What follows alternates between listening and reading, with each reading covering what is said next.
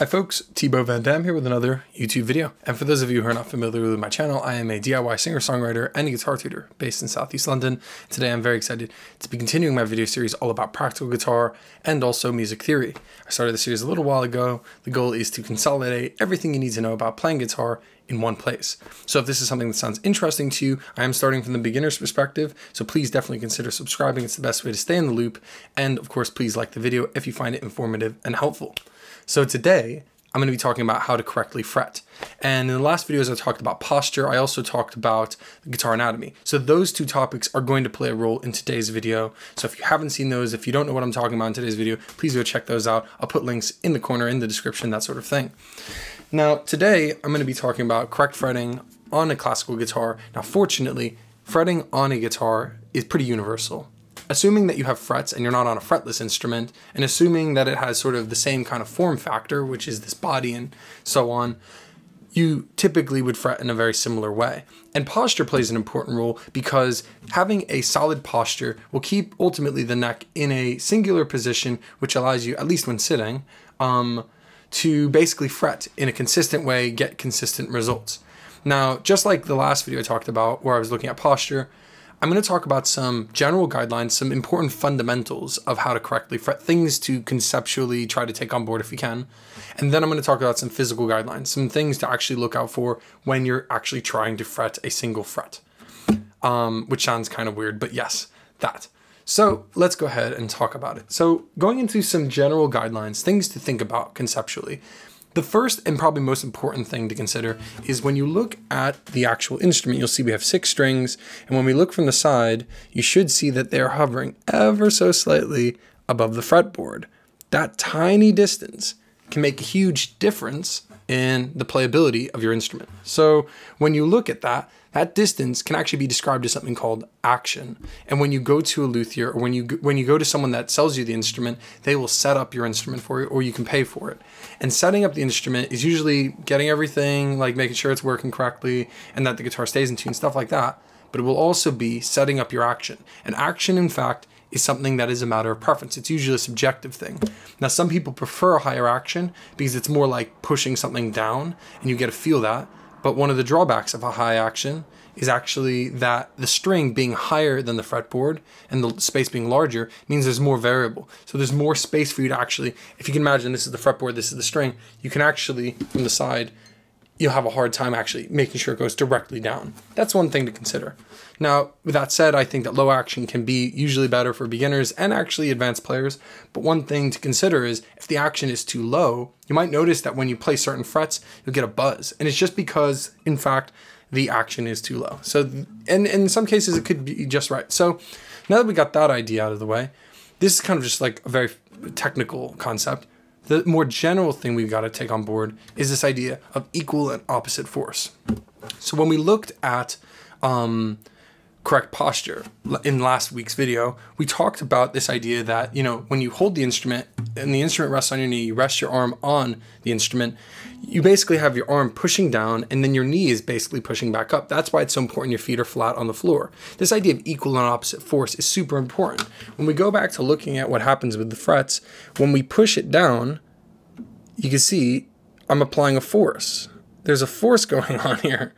And so something that happens behind the scenes, and this leads me really neatly into some of the physical guidelines to look out for, is that actually people, when they watch guitarists play, they see this happening, right? They see this, and what's going on with the thumb in the back? The thumb is playing an enormous role, and I think totally underrated. Now, for many people, where to put your thumb is a pretty intuitive idea. But I have had students, some of which who have basically put their thumb in sort of weird places or at weird angles that basically make it difficult to play.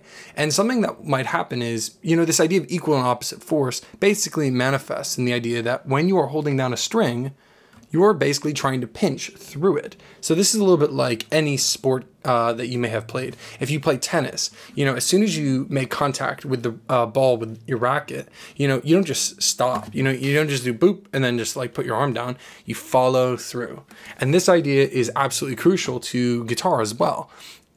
when you push down on the string, you want to basically be pushing as though you're pushing through. That's the kind of force that you'll want. And this may suggest that there's a lot of force coming from the hand, but actually you'll find that it doesn't come from the finger rather so much as the hand actually. So when you push, you'll find that your hand, the muscle is sort of at the top of your hand, or maybe even your thumb, and then definitely actually your forearm will end up playing a role. Now you may not notice it as much because of course your forearm is so much stronger than the amount of force needed to push down on the string. But if you just look as I fret and I rotate my hand a bit, you might see that like my arm just moves ever so slightly. That kind of force, you can see it's all the parts working together that make it manageable, right? If we depended on strictly our fingers, man, that would be tough. And also it wouldn't be exact. And then this is where thumb placement plays a large role in correct fretting. So let's just talk about where to place your thumb. When we look at the back of the neck, on some instruments, you might actually see that they have this decorative line. Again, on most guitars, although a lot of components are decorative, that serve a very important purpose, just like the fret inlays. So if you have this line, it's sort of a guideline, literally, as to where to put your thumb. You want your thumb to be touching it in some way. Now, I found that the way that I place my thumb usually depends on the strings I'm playing. So if I'm playing some of the thinner, higher strings, these, I usually place my thumb lower on the neck to match it. And this might not make sense because you think, oh, your fingers are down here. You want to match it up here, don't you? But you don't. And this actually has to do with the next physical guideline I suggest, which is you want to make sure that your fingers are perpendicular to the fretboard. So just like with what I was just saying, if your fingers are pointed up, then they're actually going to try pushing the strings upwards. And you may try to match that force by placing your thumb here. And if you do that, listen to what happens. The pitch is changing. And we talked about pitch in the last videos, but basically you want to make sure that the pitch is consistent unless you are doing it deliberately. And this is what I'd consider kind of an advanced fretting technique, how to bend the string. And if you do want to bend the string, then we'll talk about that in a separate video. But this is an important thing to consider. Now, thumb placement's important. And then of course, we want to make sure that the fingers are perpendicular to the fretboard. The next thing you want to watch out for is actually what contact the finger, at what point is on your finger is that making contact with the string. Sorry, that sounded really weird. But imagine this.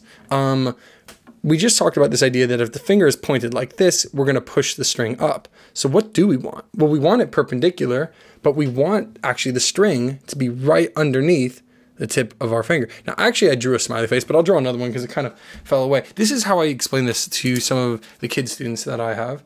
Basically, I draw a little smiley face on my hand, and I give that finger a crown. There you go. Hopefully you can see that. Yeah, there we go.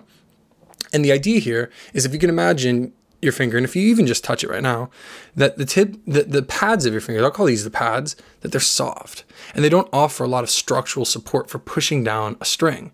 Now, if you think about a skeleton and the way that actually the bones in your hands are organized, you have these little bones, I think they're called phalanges, right? I'm thinking, don't fail me now, friends. Phalanges, yeah. You have these little bones in your fingers, right?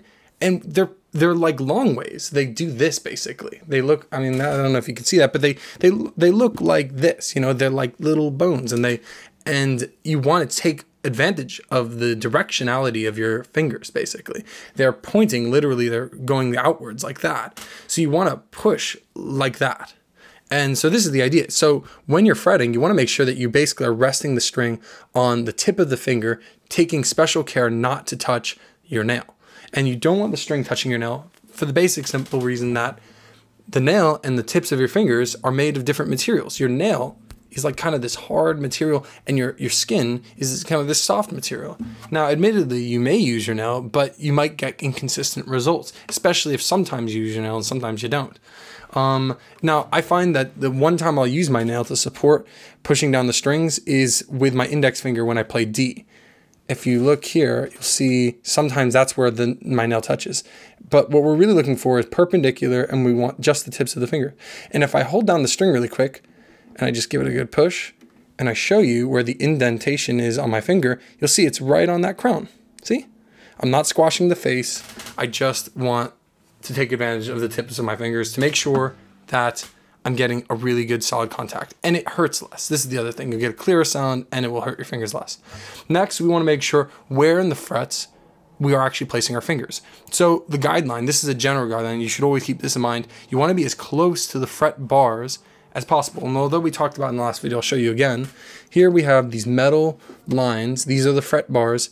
And although the space is between the fret, this whole area, this is a fret. Really, you want to be as close to the bar of that fret. So this is the second fret bar. This is the second fret, this space here, right? You want to keep your finger as close to that bar as possible. Now, admittedly, this becomes complicated when you start looking at chords. If, for instance, you want to fret the D chord, you might see that my index finger isn't right by the bar. It's right here. It's just more comfortable that way. Now, admittedly, that's, of course, fine, but it's something that you want to make sure that you're not going more away from it than you are going towards it. You want to be closer to the bar than you are away from it. So these are some important things to consider, definitely when fretting. I think I just about covered everything I hope to talk about. And so try to keep these things in mind. I think the one thing that people usually overlook is thumb placement, which actually leads me to maybe a final point, which I did talk about in the last video, which had to do with posture. But it has to do with thumb placement when you hang the thumb. And I'm going to talk about it again only because I remember when I was in high school, I was doing my first lessons in guitar. I remember that my teacher was not pleased with the fact that I would sometimes rest my thumb here. And even some of my students do this now. And I had to think to myself, like, why is this a bad thing? Why shouldn't someone do this? And in principle, it's not a real problem. It's just what it could lead to, basically. So when you hang your thumb, it's fine. If it helps you in some way to fret something, I don't think it does. And actually, it leads me to another point, another guideline you should look out for, but which I'll talk about in a minute. But when you hang your thumb, one of the issues that starts to come into play is this idea, are you carrying the weight of the instrument with the thumb? Because if I asked you to pick up the instrument and move it, you'd probably do this. You'd probably grab it like this, you put your thumb around it like that, see? And you'd use your thumb as a way of carrying the guitar. But actually, that's absolutely not what we're trying to do with the fretting hand. The fretting hand serves one purpose only, and that is to hold down the strings on the frets. That is the only thing. So you want to make sure that, you see this? I'm not using this hand at all to support the neck where it is. Now, the other guideline I want to point out, and this is actually kind of like a fretting trick or tip that I sort of came across at some point, which is basically, I found that some of my students had a hard time actually reaching, and it was because their thumb was high. And this is another reason why you don't really want to hang your thumb here, is actually that when you start to lower your thumb on the back, so you lower it kind of here, something magical happens, which is that your reach for your hand starts to open up. So if you can imagine rotating your hand entirely, look at how much further my fingers can reach. So if you're having a difficult time fretting certain chords like G, and your thumb is also all the way up here, there's a reason that's tough, because there's a limit to how sort of large your hand is. And if your thumb is doing this and you're trying to do this, well, then you can lower it and you can create some space, get some more stretch. And then of course that helps lead into the other sort of physical guidelines. We talk about perpendicular intersection with the fretboard and using strictly the tips of the fingers. If your hand is too stretched, that's when you'll start to actually get that angle that we don't want, you know? So these are some things to think about when you're trying to correctly fret. I hope you found this video informative and helpful. Hopefully you'll see that there are chapters if you want to go back over any of the topics I talked about. And if you did find it informative and helpful, please give the video a like. Please consider subscribing. It is the best way to stay in the loop. And thank you so much to all the people that do subscribe. I'll see you at the next video. Ciao for now.